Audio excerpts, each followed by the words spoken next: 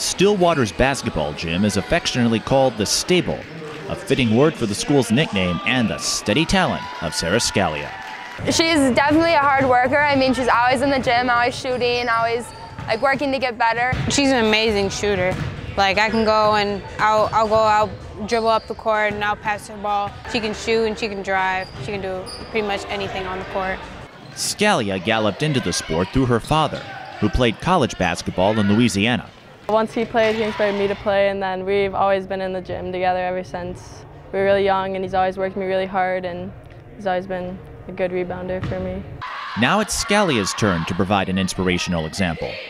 A member of the state's top 10 in scoring, the junior guard's offensive versatility is the result of a dedicated pursuit. It all starts with my coaches, and they've really pushed me to be just a better player in general, and on the court, the plays are mostly setting screens for me to get open. Scalia is also opening Stillwater's record books. Owning both the career scoring record and single-game scoring record, her accolades are drawing awe among her associates. Last year, Sara, she reached her 1,000th point, or this year where she became the all-time leading scorer. It's definitely super cool as a teammate to have that, and super cool to have someone that you're close to accomplish something like that. Scalia's penchant for points initially made those around her skittish. I thought she was a little mean at first because she never smiled or anything, but as you get to know her, she's nice and she's really loud. We can always count on Sara to have a joke or laugh about something, because she'll always have something to say, and she's always there to make you laugh or smile, so she's definitely a good friend. With Scalia on the rise, she's hoping her friends can lend a hand as the push for history continues.